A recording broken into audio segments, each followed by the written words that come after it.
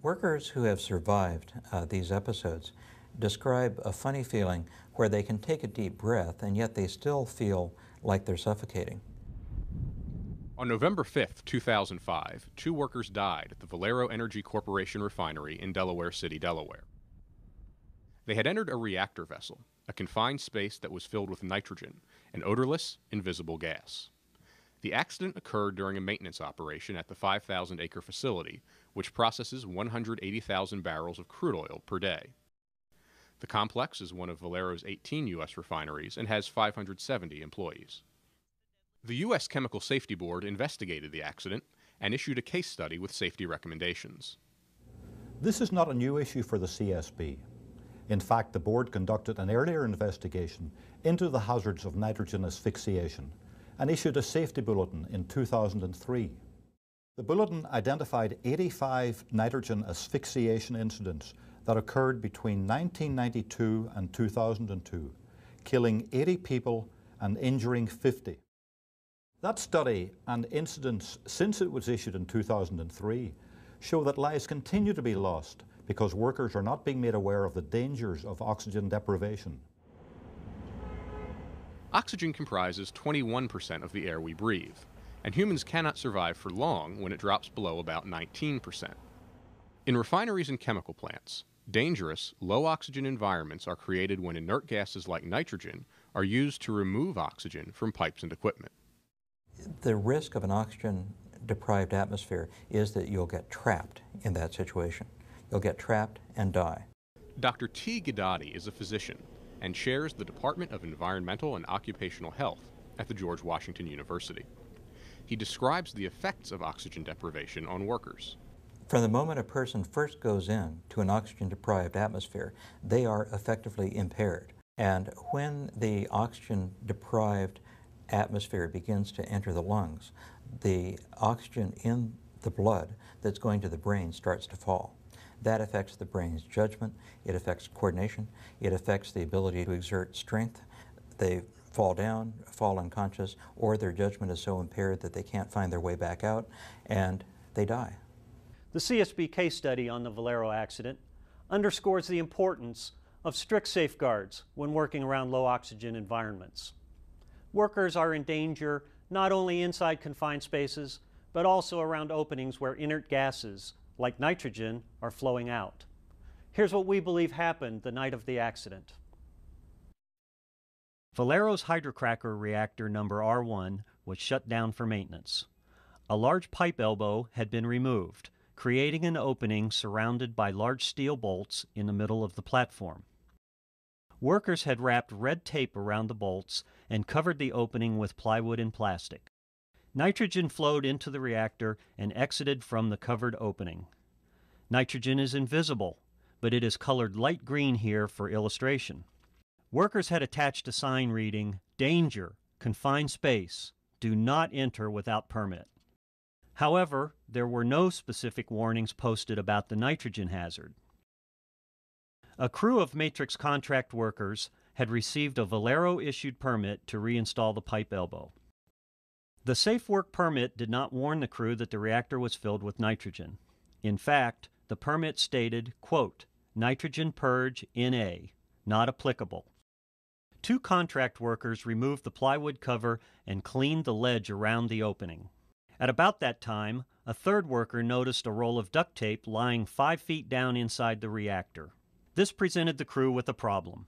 The tape would cause the reactor to fail Valero's cleanliness inspection, and they would not be allowed to reinstall the elbow until it was removed. However, entering the reactor to remove the tape would require obtaining a specially trained and equipped crew and a confined space entry permit from Valero. That process would take many hours and delay the installation of the elbow, which was to be completed before the end of the night shift, now half over. In addition, the crane needed for lifting the 5-ton elbow into place had just become available for a short period. To avoid the long delay, one worker stood near the opening with a long, flexible wire and made several attempts to hook the tape. But he was unsuccessful. What seemed like an easy task just wasn't working. Most likely, the worker then got closer by sitting on the ledge of the opening with his legs dangling inside, but he still could not remove the tape. Based on the evidence, the CSB developed two possible scenarios for what happened next. In the first scenario, the worker lowered himself into the reactor to quickly grab the tape, relying on his foreman nearby to insert a ladder so he could climb back out. But after lowering himself into the reactor, he inhaled the nearly pure nitrogen inside. Deprived of oxygen, he quickly collapsed. In the second scenario, the worker on the ledge leaned over the opening, trying to get closer to the tape. At that point, he either accidentally slipped into the reactor, or he breathed in the oxygen-deficient atmosphere just above the opening, lost consciousness, and slid in. What happened next added to the tragedy. An eyewitness saw the foreman and the contract administrator peering into the reactor. The stricken worker was lying unconscious inside. The foreman quickly inserted the ladder into the reactor and climbed down to help his fellow worker. But without a breathing apparatus, he too collapsed from the lack of oxygen. The contract administrator declared an emergency on his radio. Valero operators then sounded the unit alarm. When company emergency responders arrived a short time later, they saw both victims lying motionless inside the reactor. A handheld meter inserted through the opening showed less than 1% oxygen, a lethal atmosphere. Wearing supplied air breathing equipment, the responders entered the reactor. A rescue hoist was used to remove the workers. It was now almost 10 minutes since the first worker had collapsed. Attempts to revive the men were unsuccessful, and both were later pronounced dead at the hospital. The CSB believes the two workers died within a few minutes of entering the nitrogen-filled reactor. This tragic accident was avoidable. The CSB determined that company training programs and industry good practice guidelines do not adequately warn workers of the dangers of oxygen-deficient atmospheres inside confined spaces. This video shows the inside of the Valero reactor where the accident occurred. The roll of tape still visible just 5 feet below the opening. It's a situation where a worker might be tempted to believe he could quickly get in and out to accomplish what appeared to be a simple task. But safety experts warn that would be fatal. It is far too dangerous for any worker to try to duck in and duck out holding their breath. You can't hold your breath long enough or reliably enough to do this. Nitrogen gas hazards are not limited to the inside of confined spaces. The CSB concluded that industry safety guidelines, Valero procedures, and OSHA standards do not adequately warn of low oxygen hazards outside of confined spaces near openings. A person who's leaning over, for example, with their face close to an opening in a vessel with nitrogen under pressure is not going to be breathing the regular concentration of oxygen in air. That can impair judgment, and it can also cause the person to pass out. Warning signs and barricades are additional protection for workers tempted to enter low oxygen environments. The CSB found that there was a confined space warning sign posted at the opening of the Valero reactor. But it was only after the accident that the company put up a barricade around the work area with a sign reading, "Danger, nitrogen inert gas purge in progress. Oxygen deficient atmosphere. Do not pass this point without authorization." When a worker does enter an oxygen-deficient confined space and is overcome, it can set the stage for further tragedy, as other co-workers attempt rescue without proper breathing and rescue equipment. This can lead to multiple deaths.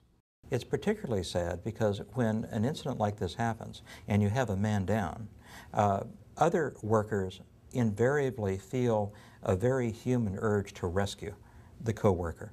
So they run into the situation very often without getting self-contained breathing apparatus, without getting an air supply, and fall victims themselves. It's not a question of the worker's judgment, it's a question of the worker's training.